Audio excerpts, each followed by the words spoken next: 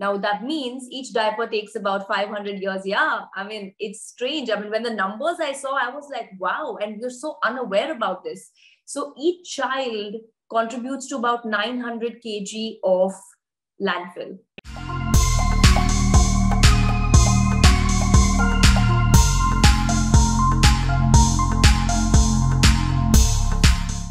Okay, so with me today is Rakul Preet Singh, the actor and entrepreneur. And as you can see, her background is much more fancy and better than mine. But what we are talking about today is NewBoo, which is a very interesting sounding name. She is the co-founder of NewBoo. So I'm going to give it over to her. What exactly is this, Rakul Preet? So you can call me Rakul. And thanks, Okay. Kabir. Yes, thanks. So NewBoo is, as the name suggests, it's newborn. And NewBoo are reusable diapers, reusable and biodegradable diapers.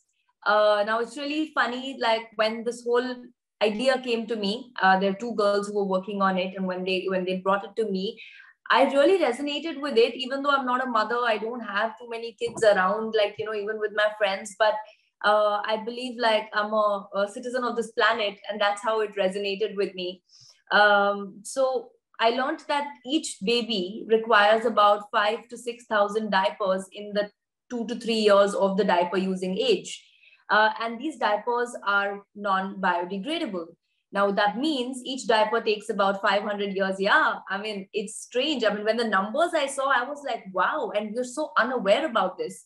So each child contributes to about 900 kg of landfill that is non-biodegradable. You know, that's the number. And with NewBoo, you require only 15. So we've made them reusable using cotton and bamboo and everything that's rash free and, you know, plastic free and good for the child and good for the planet. And of course, then you save the cost as well, because every parent for an average kid would, you know, the average cost that you save is about 50,000 to 60,000 rupees on your diapering costs. So that was a good, you know, yeah. So that really resonated with me. And I was like, wow, nobody talks about these things. And it's okay, you know, I mean, we're talking about sustainability today. We're talking about this being the need of the hour. We don't have safe water. There's global warming. And then we have so much use of plastic. And there's so many kids being born every day, so many. That's how my association with the brand started, and I decided to, you know, be a co-founder in it. We launched back in March, and we've got a great response this March actually, and we've got a great response so far. And yeah, that's all about NewBoo. 5,000 diapers. Okay. Yeah. Not gonna so which means, you know, if you do the math, Kabir, that each diaper takes about 500 years to decompose. That means wherever the first diaper was made, it's still lying somewhere on this planet. I mean, if you do the math. 500 years. 500 years to decompose. Wow, you never know. I mean, some of these celebrity diapers might become collectibles in the future. That, of course, is on a different note. How do actually, you've already answered my next question. How do non-biodegradable products harm the environment for somebody who's, you know, getting used to this term for the first time? See, like I said, and I used very basic terms. Now, if we talk about, you want to have a child, but you don't want to give that child a safe world to live in. We're talking about a time where in 2050, if this is how it continues, we won't have clean drinking water. And everything is correlated. So why have children then? I mean, if we cannot give them a planet to have a healthy living, yeah. You know, and that's where my support for NewBoo came in. And like I said, that anyone who's absolutely new to this term of sustainability or biodegradable, you got to tell them everybody's aware of global warming today. And especially in the cities, you'll be surprised that it's only 7 to 8% of the population that uses diapers. Rest are still using cloth at home because it's not affordable. And even then, it comes to so much of waste that we are creating, because we are obviously a very highly populous country. So, you know, if you just tell them that, one, it's good for your child, which it is, there's no rash, they're toxic free, there's no plastic. So there's something known as SMA or something. That's a polymer of plastic that is put for high absorbency in these non-degradable diapers. which is not good for the child, which is what causes the rashes and the irritation, and we use bamboo and cotton and everything that's degradable. So yeah, that's I think for any parent, it's easy to understand when it's good for the child, and as a consumer, good for the planet. Somebody hearing the term carbon footprint for the first time, how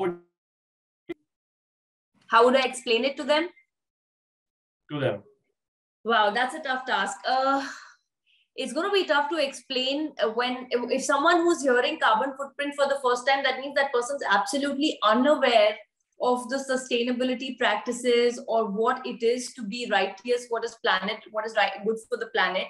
So I think I'll basically start with the definition of explaining how the harmful gases are released from anything that's not sustainable, like carbon dioxide and methane, and how it comes into play into global warming, into pollution, which is air pollution. We're breathing that.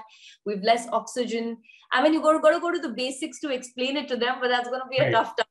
Yeah. Okay, so obviously it's going to take a long time is what you're trying to say. It's but I think in an easier way, Kabir, to tell anyone about any sustainable practice is to really speak about, when our grandfathers and grandparents lived, the food they consumed, the nutrition level of the food. The same wheat today is highly made of gluten and is GMO, right? I mean, that's how you explain. So from the food to the water to, acid rain today. I mean, there's just so many things. The global warming, the summers are getting hotter and the winters are getting cooler. And in places like Mumbai, which were not very cold in the winters. And I think you need to explain with examples and how it can really be harmful for the future generations, because the planet's not going to sustain if we don't, pull our act together. Right. And I think more than the definition, it's going to have to be the examples of what could go wrong. I mean, I was recently at IFA and there was this whole water conservation sustainability conversation going on there. And I learned that we won't have drinking water, like I was telling you, by 2050. That means any child that's born today in a middle age time, I mean, by the time they're like 25, they'll be struggling unless we really, really do something about it. The demand is more, the supply is getting worse. So I just feel that it's now or never. Yeah, in fact, interesting you mentioned that, because I saw this very interesting movie back in 2020, 2021, which released on OTT. Jackie Bhagnani was part of it. I think it was called Carbon. I'm forgetting it also. And yes, it was very well made, very interesting, sort of our version of Black Mirror, what's going to really happen in the future in India with water and oxygen going out of control. That's actually a good movie for people to see, to understand the gravity really of the situation. Since we've web series and movies, what are upcoming projects, whether it's movies or series? What about it? I think there's one fantasy movie which you're part of, and there's another one. So there's one film in Hindi, which is your commercial masala film, which so there's one film in Hindi which I just had a release called I Love You, and now there's another one which is going to come out maybe end of the year, which is your commercial Nach Gana, very quintessential Hindi film.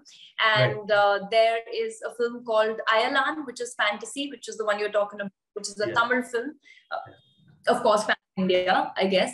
And then there's Indian 2, which is directed by Shankar sir, which will also release next year, early next year. These are the films which will release. So Indian 2 is the sequel to the Indian, which released in 1995 or something, with Kamal Haasan. So Kamal Haasan is going to be part of this project. Yes. And he's older now. And he's older. He's older. Yeah. So it's a continuation. It's a sequel for that. Okay, so it's related to the first movie. Okay. Yes, it is.